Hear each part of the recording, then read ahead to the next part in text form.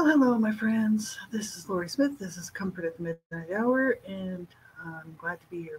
My computer connection, my internet connection is slow tonight, and unfortunately, it tends to be worse at night than it is in the daytime. So, if I'm speaking slowly, it's because I'm waiting for my connection to kind of reconnect there, and so that the video doesn't lag. Right? So frustrating. But it is what it is, and I can't do anything about it because I have top internet service, but um, because I'm downtown, it's sporadic. So it's gone out again. It's showing that it's gone out again. We'll just get right into this. I want to start out with prayer. This is sort of a time that that I like to spend with people who may be hurting and just have nobody to talk to, and you're just sitting around by yourself, and you're just thinking, nobody cares. I don't know what I'm going to do. Like, so many times we're in a situation like that where really nobody does care, and that's the truth of it. And sometimes, it just seems like, how can we keep going like that, right? I've been there, so that's why I like to do this show, and just to come alongside somebody who's hurting, anybody, and just be sort of a gentle voice to come alongside you and say, you know what, God loves you, and so do I. So I want you to stick it out, and hopefully you'll feel comforted by this. I try to pick material out that I think is beautiful and comforting, to people who are struggling or suffering and just not sure if God really does even acknowledge them or love them or know who they are and know what they're going through. Because we've all been there. Everybody's been hurt at some point. And sit there and says, does God even see what's going on in my life? Right? Does He know? Does He care? I'm here to tell you that He does. And I've asked the same questions myself, right? So, after becoming a Christian and accepting Jesus as my Lord and Savior, I still ask those questions. Sometimes we feel like God is so far away from us, but He's really not. He's right there. All we need to do is call upon His name. So be sure and do that, right? So I just want to pray before we start. Father God, you see all around the world. You know all of you, all of us. You know us all. You know where we're at. You know what we're going through, all the trials and tribulations and troubles that we face on a daily basis. And that many people are sitting around tonight or today, wherever they are on the earth, and they're hurting, they're in pain, they're suffering. And whether it's physical, pain, whether it's emotional pain, psychological pain, spiritual pain, you know, they're just, they don't know how they're going to keep going. They don't know how they're going to go another moment. Some of them are contemplating whether they can do another hour. And some of them are holding on, fighting for their lives, wondering if you hear them and you hear their cries. Father God, we know that you do. And meet their needs, Lord. Meet all of their physical needs, meet their emotional needs, their spiritual needs, their psychological needs. Help them, Lord, to get through this night, or through the day, wherever they are on the earth, Lord. Because you are our helper, and you're the only one who can truly help us. We need you, Lord, every step of the way. I'm asking you to intervene with divine intervention into the people's lives tonight who are hurting, Lord, and calling out upon your name all around the world. You hear them, Lord. I can hear them too in my spirit. And I know there's so many people out there that are hurting, and how to reach them, Lord, only through and by your precious Spirit, through your precious Holy Spirit, Lord. And reach your arms around the world to help these people. In Jesus' name, amen. So we'll get started. I want to look at, I have a bit of allergies here tonight. This is summer. I've got allergies. It's just normal. I want to look at, start out with the hymns of the Holy Eastern Church. And this is from Brownlee, Robert Brownlee. And he translated these hymns from the Greek into English. And this is like, it's not under copyright, really. It's old, like from the early 1800s. So, it's pretty old. So you can find these, but there's many people that translated these hymns into English and other languages. And you can just type into the browser hymns of the Holy Eastern Church, and it'll, all sorts of stuff will come up. And many people have translated these, and a lot of them are not under copyright. And so you could excuse me, you can get a PDF copy for free, right, and read them yourself. Right, they are beautiful. So this one is. I want to look at it here tonight. Stitchera of the Resurrection. When wicked hands had firmly sealed the silent tomb, then camest thou forth, O Christ, as from the Virgin's womb. Thine incarnation angels viewed with wondering gaze, and soldiers saw the empty tomb in strange amaze. Searched they in vain, those mysteries lay in night concealed. The God-man and his rising were forever sealed. Yet to the humble who by faith their Lord adore, those mysteries fade before their sight forevermore. Grant us who sing those mysteries now a claim to praise, and let thy mercy bless our lives now and always. Praise God. Hallelujah. Yeah, I need God's mercy, I tell you that. And I mean, when we're sitting around in this place where, we're possibly by ourselves, there's nobody around, and nobody seems to care. Maybe some people care, but they can't help. Um, you know, who do we have but God to reach out to? Right? And who is better equipped to help us other than God? That's the question. None, right? God is our helper. And so, when we're sitting around, we do need to make sure that you call upon the name of the Lord and also reach out to people around you. That's really important. Like sometimes we don't have people that in our direct, contact. Maybe we're on our own. So many people are on their own. I'm not really the only one that's on my own apart from friends. Thank God I do have some wonderful friends that just don't live anywhere near me. So I'm kind of on my own in a big city, and it's like nobody close. My husband passed away in 2018, and it's just me and the Lord. And so I don't have anybody else to call upon except for the Lord. And I'm so thankful. But I'm also thankful for many wonderful people who have come into my life. Especially since starting, doing the broadcasting and stuff. People drop me these wonderful little notes and messages, and it does make me feel really good. And sometimes, we're just sitting on our own and we're struggling, and it's like wondering how we're even going to do another day, how we're going to do another night of this, right? And I think most people can relate. Most people most likely understand like what that feels like, because we all know what it is to hurt. We all know what it is to be in pain, physical pain as well as emotional pain, spiritual pain, whatever kind of pain you're going through. My connection's horrible tonight. Sorry about that. So sort of slow down a little bit so it'll catch up, right? Because otherwise it sort of messes with the video. So it's stressful, but what can you do? I have way better connection in the daytime than I do at night. So it's a shame, but something's blocking my connection here tonight for sure.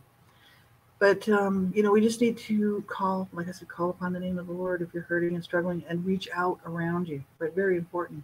So if you have to, you call a crisis line. If you're joining me here tonight, you're listening sometime tonight, or, in the next day or two, whenever you happen to catch this, if you happen to actually listen to the whole thing, wonder what the heck I'm talking about. If you're struggling and you're hurting, you need to make sure you reach out. You need to stick it out. You need to stick it out. If I can stick it out, you can stick it out. That's my main message. If I can do it, you can do it. And it's not easy. It's not easy to get through these things. It's not easy. What people are suffering and going through, it's not easy to deal with. And it doesn't mean that and a lot of times there's no quick answer to the pain. So we're stuck in it for, ages. And it just seems like, when is it going to change? When is it going to get better?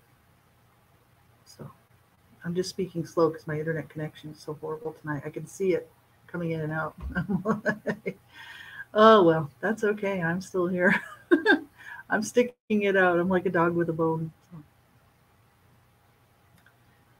So we just need to make sure that we do use those resources and rely on what God places in our lives to get somehow, right? And also just rely on God to make a way where there seems to be no way. Because He's the way maker. He always makes a way where there seems to be no way. Because He can do that, right? He's the only one that can do that. Praise God.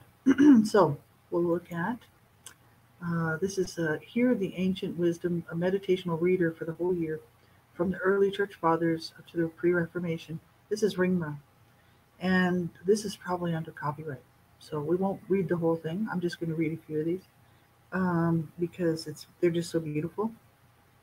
And let's see here, my connection's back on. This is the God who is for us. The God of the biblical story is both wholly other and wholly concerned. This God is both veiled in mystery and made himself known in the nakedness of Golgotha's cross. The grand song of the biblical narrative is that God, the creator of the world, is especially attentive to humanity. And this attentiveness is not like critical parents frustrated with their teenage son or daughter.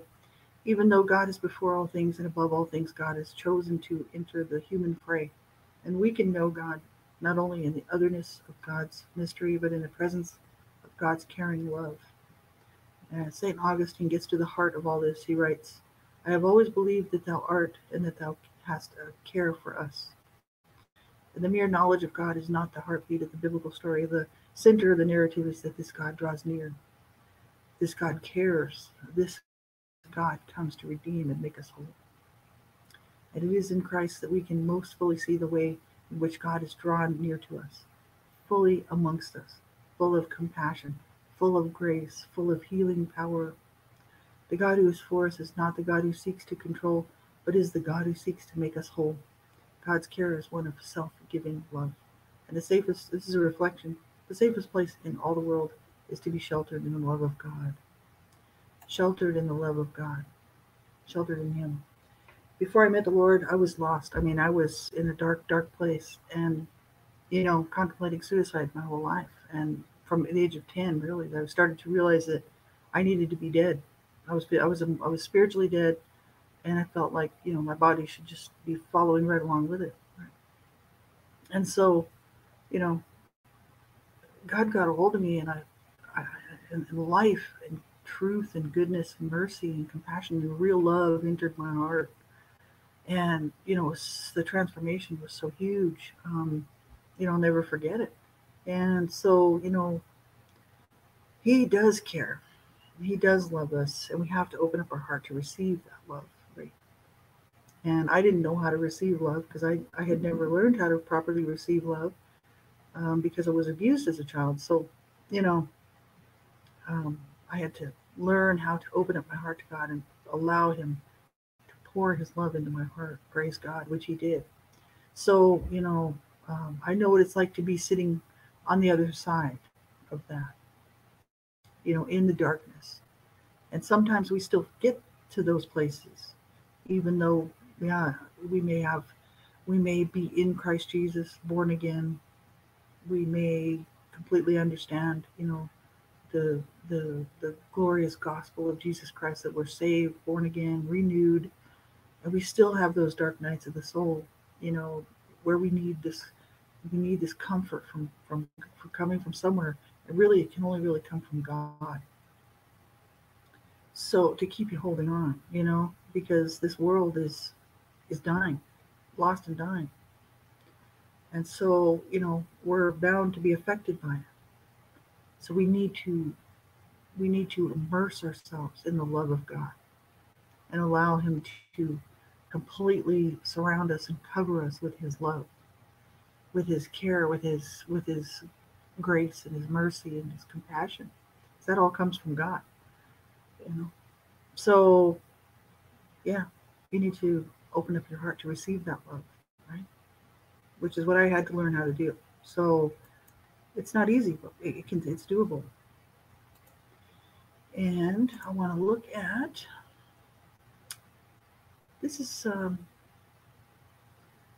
Songs for All Season. This is from S. Dryden Phelps. These are from the 1800s, and so they're not in copyright. And you can go and get this PDF online. And he's got some beautiful. They're called Songs for All Seasons. They're hymns, like poems, right? So that he wrote, and other people wrote. I think he compiled a whole bunch of work. He's got some of his own stuff in there too, I think. Um, so we'll check that out. So hopefully my connection will straighten up here. This is the worst connection I've had so far, I think. This is in Gethsemane. So this is, let me see if I can see a date here. 1882 in Gethsemane. One day, to memory dear, I knelt in lone Gethsemane, on the same ground where Jesus felt what none could feel but he. While praying there, it truly seemed the Lord himself is here. I scarce before had thought or dreamed that he could be so near. Among those great old olive trees, a low wind faintly moans. 'Twas Jesus' prayers upon the breeze with agonizing groans. I note the soft dew still appears on rose leaves lingering yet. The pearly drops were Jesus' tears that this sad garden wet. The crimson flower and scarlet bud are blooming sweetly round. Ah, they are those great drops of blood once falling to the ground.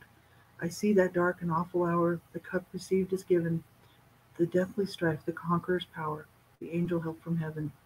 While direful hues my sin assumes, my soul condemned and lost, the way of life that scene illumes and shows the ransom cost.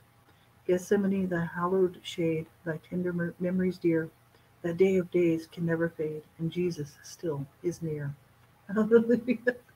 Call upon him while he is near. Isaiah 4, verse 6.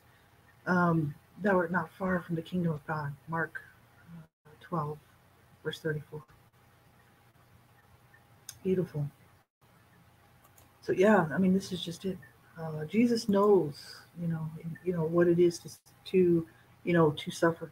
He took upon himself the sin of all mankind, and to be the sin bearer, he was sinless, he was pure, and he was God in the flesh, the God man.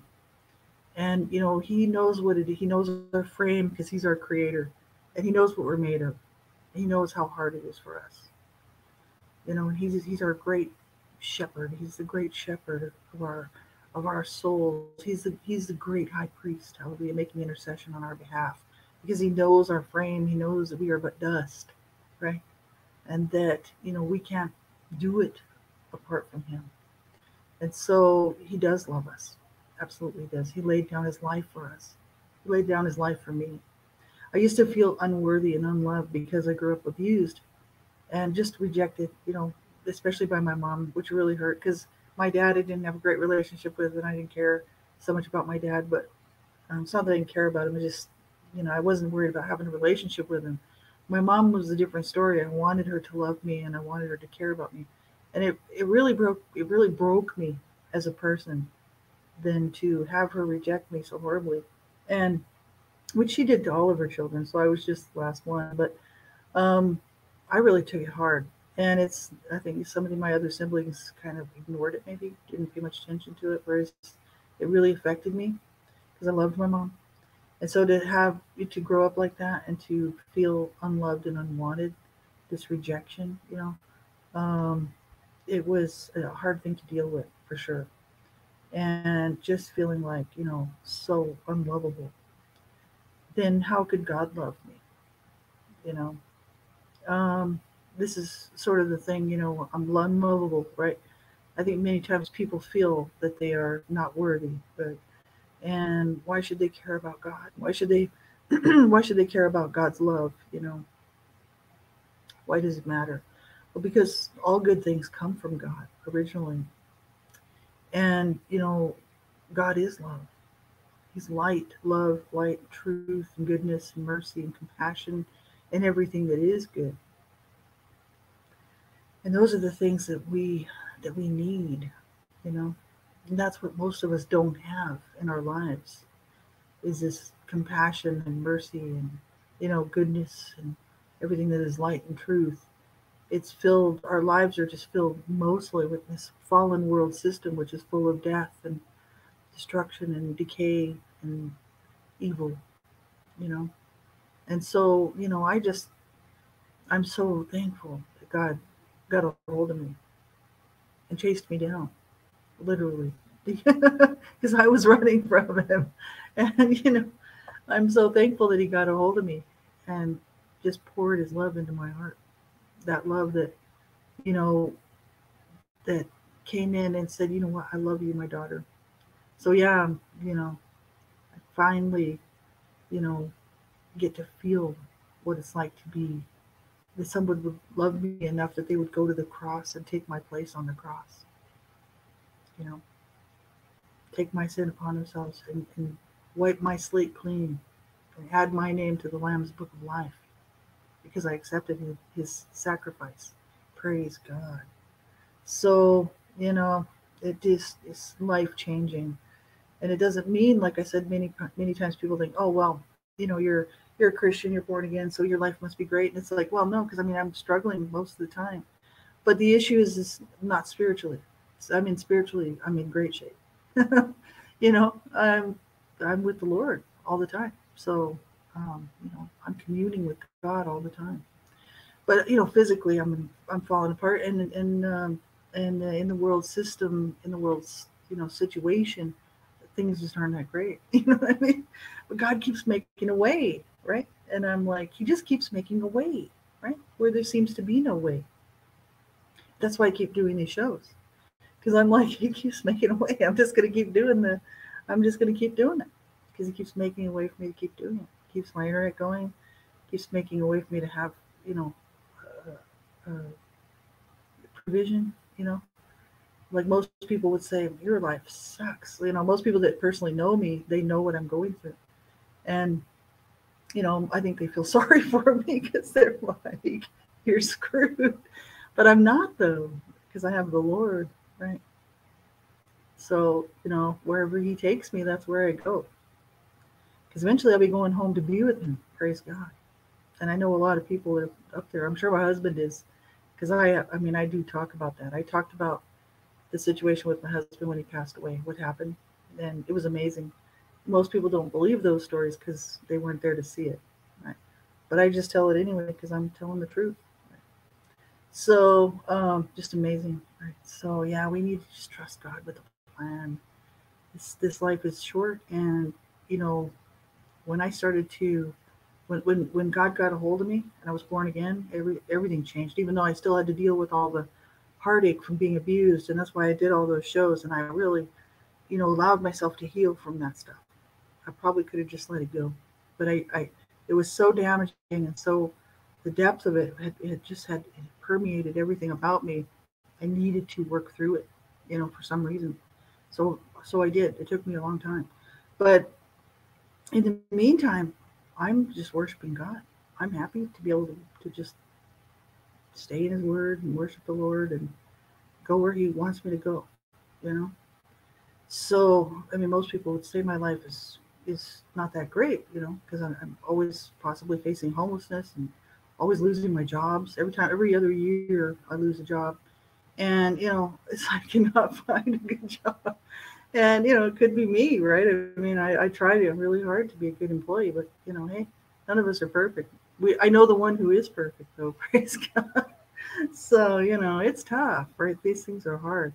Like I was saying last night, I mean, I know lots of people who are struggling and, cancer and all sorts of health issues and homelessness and all sorts of troubles, right? So personally, I know these people, and there's nothing I can do to help them except for pray. Just pray for them, which I do. Keep them in my prayers, and I reach out to them, online because we're so many thousands of miles apart.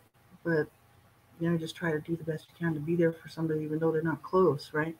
It's tough, right? These things are tough. I want to look at.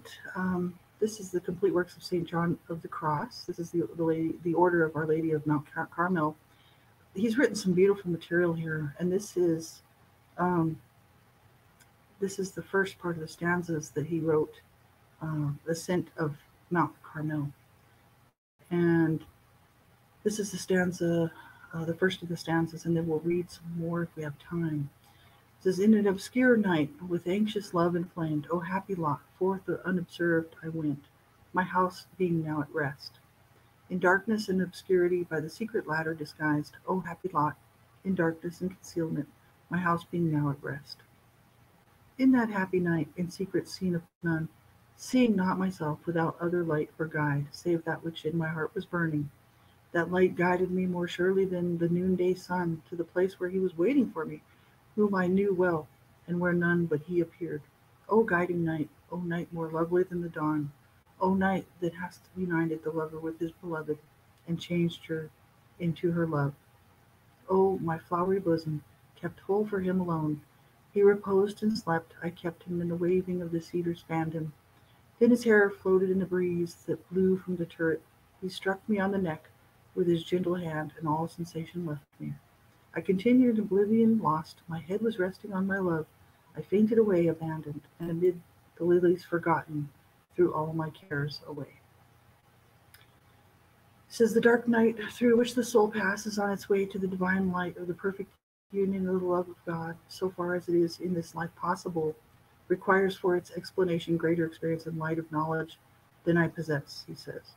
For so great are the trials and so profound the darkness, spiritual as well as corporal, which souls must endure if they will attain to perfection, that no human knowledge can comprehend them nor experience describe them. He only who has passed through them can know them, but even he cannot explain them. Therefore, while touching but slightly on the subject of this dark night, I trust neither to experience nor to knowledge, for both may mislead me, but solely to the Holy Scriptures, under the teaching of which I cannot err, because he who speaks therein is the Holy Ghost. Nevertheless, I accept the aid of experience and knowledge, and if through ignorance I should err, it is not my intention to depart from the sound doctrine of our Holy Mother of the Catholic Church. And so that's the author's submission to the church. I'm not Catholic, but it doesn't matter. There's some beautiful writings from the Catholic Church. I resign myself absolutely to her light and bow down before her decisions. This is where he's just saying he's dedicated to the Catholic Church. So he says, it is not any personal fitness which I recognize in myself that has led me to undertake this work, so high and so difficult, but solely my trust in our Lord, who I hope will enable me to speak on account of the great necessities of many souls. Many persons begin to walk in the way of virtue, our Lord longing to lead them into the obscure night, that they may travel onwards into the divine union, but make no progress, and sometimes because they will not enter upon this night, or suffer him to lead them into it, and sometimes also because they do not understand their own state, and are destitute of fit and wise directors who may guide them to the summit of the mount. How miserable it is to see many souls to whom God has given grace to advance, and who, had they taken courage, would have reached perfection, remain satisfied with narrow-minded views of God's dealings, through want of will or through ignorance, or because there is not one to direct their steps, and to teach them how to go onwards from the beginning. And in the end, when our Lord has compassion on them and leads them on in spite of these hindrances, they arrive late, with much difficulty and less merit, because they have not submitted themselves to his ways, nor suffered him to plant their feet on the pure and certain road of union. Though it is true that God who conducts them can do so without these helps, still, because they do not yield themselves up to him, and they merit less because they do not submit their will, whereby their sufferings are increased, there are souls who, instead of abandoning themselves to the care and protection of God, hinder him rather by their indiscreet behavior, or resist him like little children who, when their mothers would carry them in their arms, struggle and cry that they may be allowed to walk. And these souls make no progress, or if they do, it is comparable only to the walking of an infant child. And so he goes on here, but I think that's all we'll read tonight, because I'll be doing this show every single night. God willing, I'll be able to do the show every night for 2 months at least, hopefully, Lord willing. And but that's just it. We without God, I mean, we've got nothing. It's dark. You know, there's good stuff going on the earth, and there is still goodness. People, there's still good people. There's still good things happening, but not for everybody. And so, many people are experiencing really hard times. And without God, we're just lost. Just lost. So yeah, I would just pray. I would just hope and pray that you would open up your heart. If you're listening to me, that you would just open up your heart to just call out to God and just say, God, wherever you are, whoever you are, I need you to come and wrap your arms around me. I need you to show me that your love is real and true. And He will do it. And you just need to be open to receive that love from Him, to allow His mercy and His compassion and His goodness to just enter into your spirit and your soul and just surround you with comfort, as you're sitting there. So if you're struggling and you can't cope tonight, you're thinking, I don't know how I'm going to do another day. I don't know how I'm going to do another night. I just can't do it. I've been there. That's why I'm doing these shows, because I've been there so many times. And, two of my brothers killed themselves. One of my sisters was suicidal, and she had a gun, and she would disappear for days, and we wondered if she had killed herself somewhere. My dad was suicidal, and he used to go out on the freeway and try to get hit by semi-trucks and stuff. My mom had suicidal ideation, and so I just grew up in that. That's how I grew up, in suicidal ideation and suicide around me all the time. And so, that's just the way I was going to go. It just was ingrained in me from when I was really little. And so, if you're struggling tonight and you're having a hard time and you have nobody to talk to and there's nobody around that seems to really care, just know that God does care. And He does love you. And He doesn't want this for you. He didn't want any of that stuff for me. He didn't want me to suffer like I did. I know He didn't. And He doesn't want that for anybody. And reach out, call a crisis line. Like if you can't cope, you call a crisis line. Call somebody. You make a phone call, and get that help. Because why? Because you should have it. You deserve it. I thought for years, I couldn't get help. Like we don't get help. I grew up abused. You don't get help when you're abused. You just deal with it, roll with the punches, And it's like, I realized at the age of 42, other people get help. Why can't I get help? So I started reaching out and getting help. And I still struggle. Like I'm saying, I still have problems. Nothing's perfect, It's not a perfect situation. But I know now that I can reach out for help. It's perfectly okay. And because sometimes there is nobody around. There's no friends. There's nobody. So tonight, like while you're sitting there, if you're sitting there and you're just having a hard time and you're like, I can't even focus on anything. I can't breathe. Too much coming against me, or whatever you're dealing with in this life, that can be so devastating and so hard. Just imagine yourself sitting there tonight and just realizing that the dawn is coming. I do this show at night because many people are hurting and struggling at night, and there's nobody to talk to. There's nobody around seems to care, And it's like, well, I do, because I've been there. I know what it's like, and just realize the dawn is right around the corner. It's coming within a few hours. And if you can just realize that the precious Holy Spirit can send my spirit over to you, then you can imagine that I'd be sitting there with my arm around your shoulders, and I'd be holding your hand through the night. I'd be holding your hand.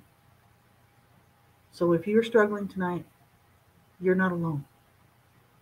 And just know that God loves you. And in my spirit, I'll sit with you through the night, because the precious Holy Spirit can do things like this. Right? Because people say, well, how would you know where I'm at? How would you even know who I am? It's like the precious Holy Spirit knows all things and can make things like that happen. Right? So if you're struggling, just know that in my spirit, I'm with you. I'll sit with you till the dawn, the dawning of a new day, which is coming in a few hours. Right? And maybe it'll be a better day. Maybe it won't. But you have to stick it out. I'm telling you right now. Stick it out. Do another day. And then you do another day, and you do another day, and you keep going until it gets better. Right? Do not give up. Do not give up.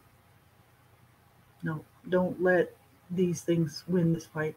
Don't let whatever it is that's come against you to win this fight. Stick it out,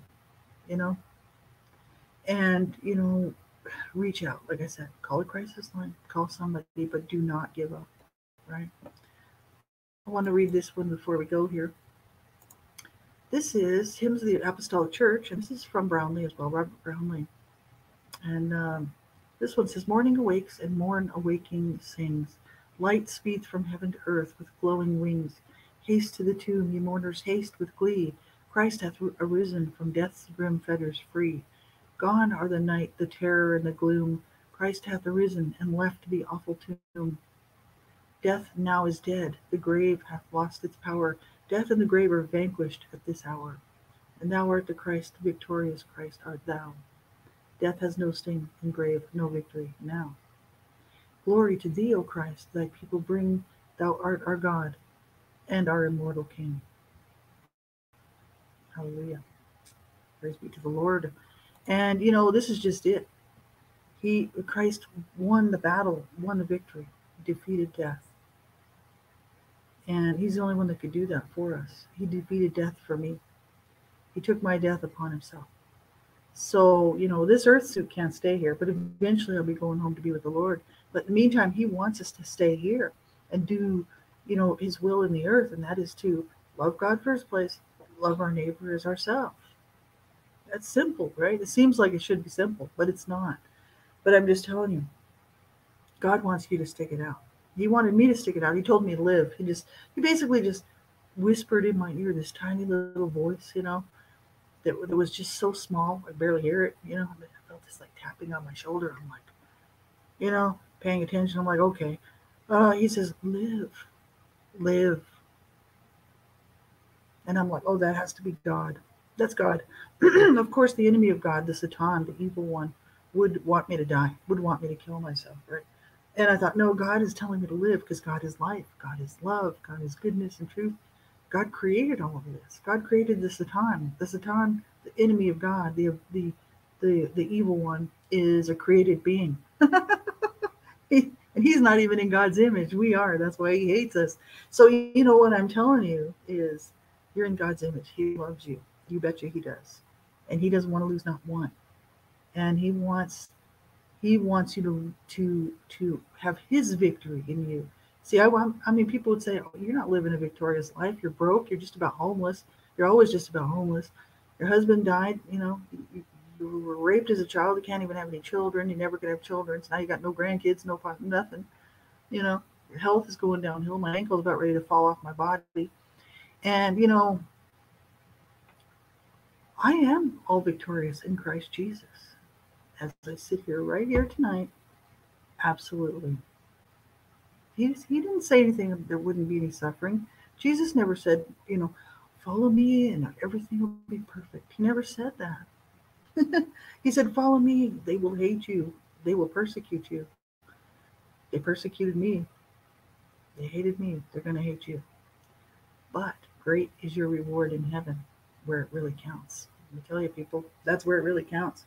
So, this world is falling apart, as we can see, and it's going to get worse and worse, and there's going to be more people hurting and struggling and not knowing what to do, And without God, what do you have? Nothing. So I've got all that I need because I've got God. And so, I just pray for you. Father God, I'm just going to pray right now before I finish up. Father God, you see all the people around the world right now who are hurting and struggling, and they don't know how they're going to even do another minute. And like I said earlier, Father God, wrap your arms around them and meet their needs, all of their needs, whatever those needs may be, spiritual, physical needs, emotional, psychological needs, whatever it is, meet their needs, ease their pain.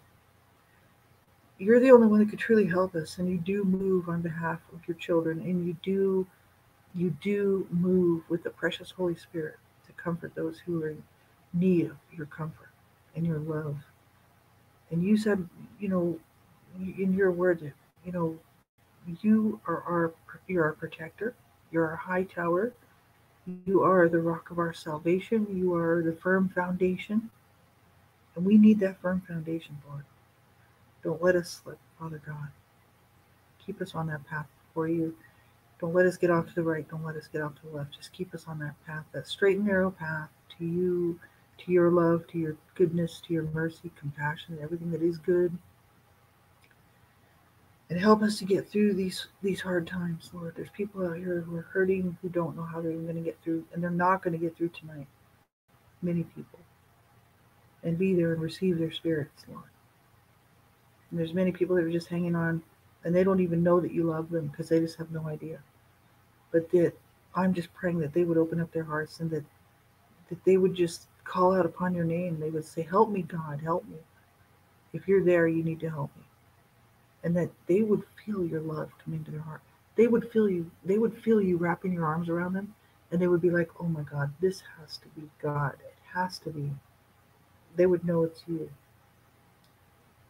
Father God, make a way for them. Make a way for them to be to have their needs met, and to be healed, and to be whole in Christ Jesus, and to be comforted, and to know that they are truly loved by the creator of all things, the creator of the universe, the creator of everything.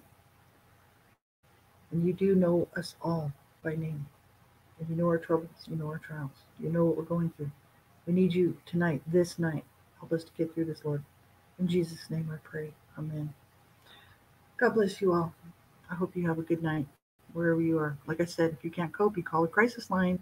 But if I'm serious, if you're listening to this, Lord willing, I'll be back tomorrow night, and I'm going to try to do these. Like I was doing these for a while, and I thought, well, hopefully somebody will get something out of these.